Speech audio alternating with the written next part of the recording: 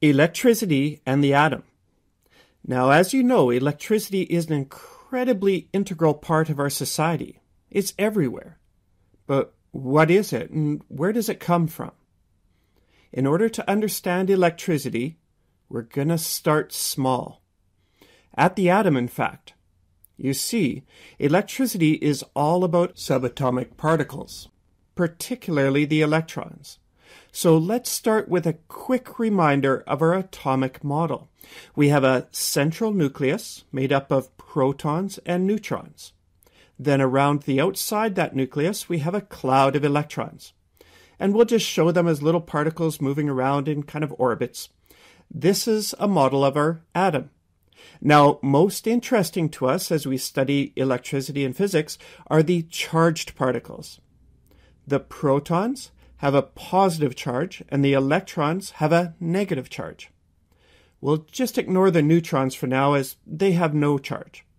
Now, the protons and electrons have the same amount of charge. We call it the elemental charge. But they each act quite differently. So we'll call the proton positive and we'll call the electron negative. A proton and electron together actually cancel each other out for a net charge of 0, thus the positive and the negative. So an atom that has the same number of protons and electrons would be considered overall neutral. That is, has no net charge.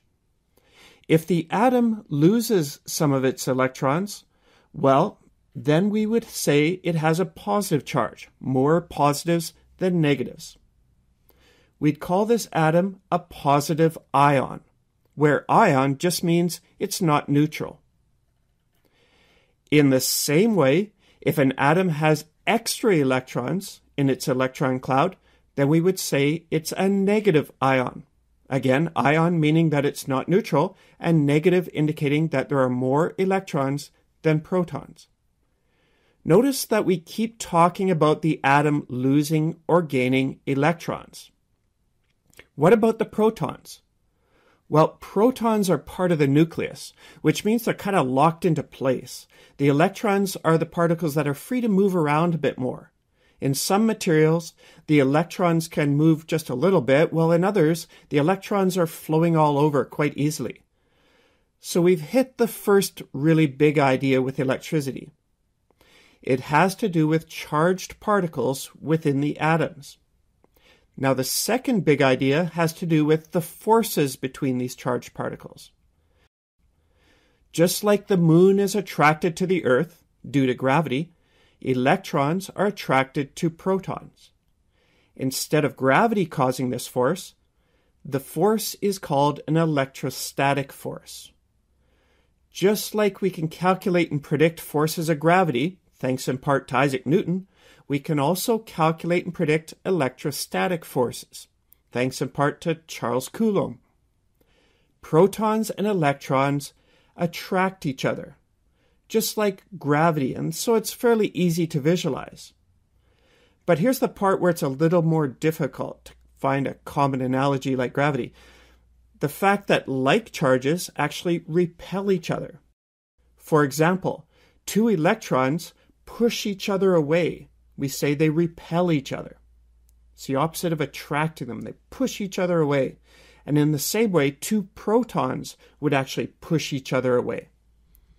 So we can say that unlike charges attract. Positive and negatives, they attract each other, much like gravity. But like charges, they repel.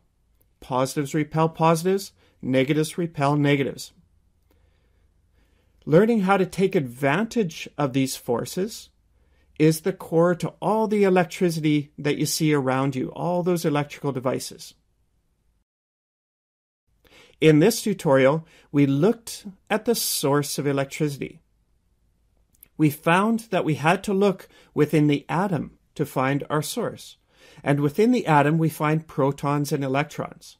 Protons are positively charged, while electrons are negatively charged.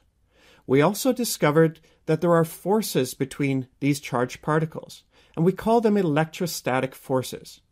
They cause the unlike charges to attract each other, and they cause the like charges to repel each other. Understanding these core principles will allow us to build a solid knowledge about electrical phenomenon and all those electrical devices.